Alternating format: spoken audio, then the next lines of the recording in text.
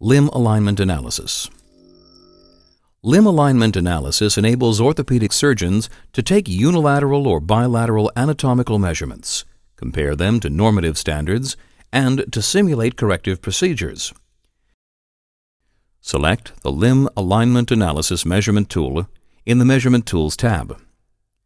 For an AP image, specify whether you want to measure unilaterally or bilaterally by selecting the appropriate radio button from the drop-down list. At any stage after marking the anatomy with the wizard, you can click on the Show Alignment Analysis checkbox under the table to see the anatomical measurements on the image, and Store Preoperative Measurements to lock the displayed preoperative measurements on the table before or while simulating osteotomies.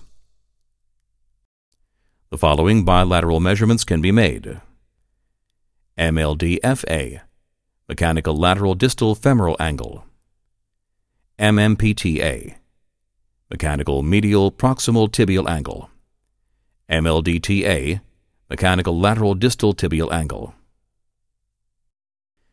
A wizard is displayed in the Measurement Tools tab that guides you through the process of identifying anatomical markers by clicking on them in the image. Follow the steps in the wizard and mark the relevant points on the image corresponding to each step as shown. The anatomical measurements are shown in the top left corner of the Measurement Tools tab, including right, left, and normal for angles, or discrepancy for bone and limb length.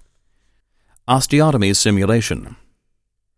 After completing the limb alignment measurements, a simulation of osteotomies and implant selection can be done. Before proceeding, be sure to store the preoperative measurements by selecting the Store Preoperative Measurements checkbox upon completing the limb alignment analysis. You can now find the center of rotation of the angulation, cora, of the deformity using the cora tools. Access these tools by selecting Measurement Tools, Cora Tools in the menu bar as shown. For osteotomies, define the fragments using the Define Fragment tool, which is accessible from the toolbar and the menu bar. Double-click a fragment to cut the fragment. Then choose the exact location of the osteotomy in the Location of Osteotomy window.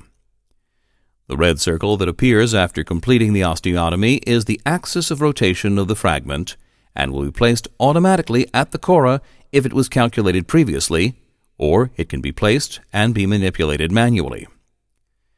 Simulation of the osteotomies can now be done by moving the green dot or by clicking on the Control key on the keyboard while moving the distal fragment. Multiple osteotomies can be done for the same procedure. Now you can zoom in and measure the osteotomy's parameters, such as length angle and so on. The projected postoperative measurements are displayed in the table.